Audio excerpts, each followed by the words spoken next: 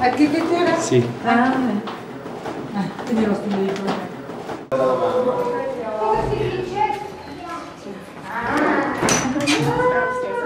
Ciao.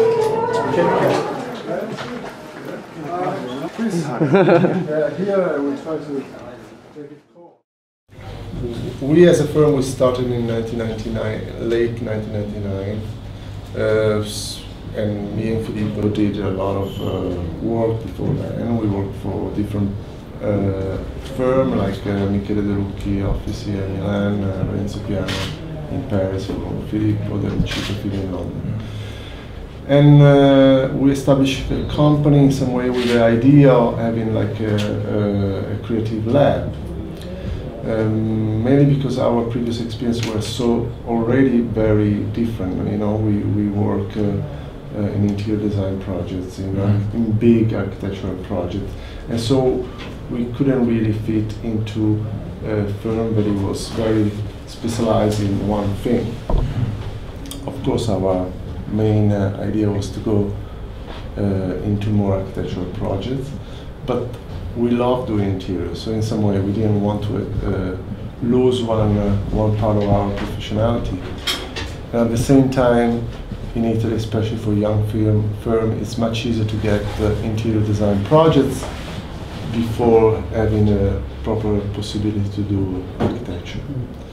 And still it is. I mean, in the first 4 or 5 years, we had something like 80% of the project were interior, as now it's probably the other way around, 80% is probably architecture.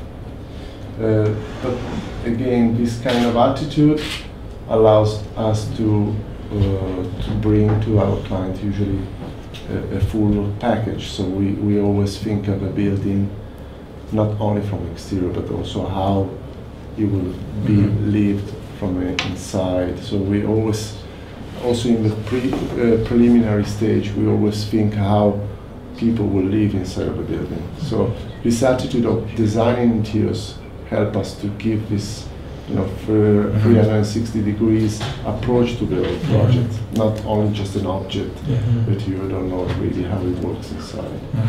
And I think this is really important for us. So it's important that the building looks good and it get the right relationship with the city area, exactly, but at the same time that it able to create interesting interior space, and also that you feel the architecture from inside and not only like an object that you don't know how it will look inside. That's why we always have problem when our client asks us for a preliminary sketch or something like that, but because for us the process is always much more complicated. It's not like some architects that just do a sketch and then they will develop what's inside of the building. It's always very difficult for us until the building is not really working in terms of distribution, in terms of the quality of the space inside. We will never give an idea of the exterior. It's something that is always connected and goes together. The other difference between, I think, our firm and some other firm is that as we don't have a specialization, we don't have a scale. We can go from a very small object to an interior to a large building. We don't have a theme because we work on residential, office, shops, commercial, hotels. This is a very good way to be forced to do research, because of course when you do residential all the time, the materials, the regulation, a lot of things.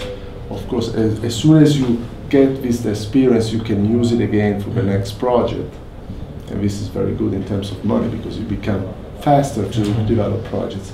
But as you change projects every time, this part of the process, the research process, the beginning of a project is much more intense for us. It's very hard for us to use previous experience. Of course now it's easier because we have more work, we have more projects developed, but because it's always so different, it's very hard for us to use that.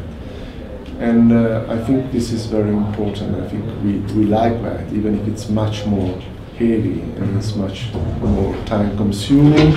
It's a way to be forced not to replicate yourself. It's you force yourself to do always something different, and you approach the project in the way that you know, every single project needs to be seen as a new thing, which I think is very important.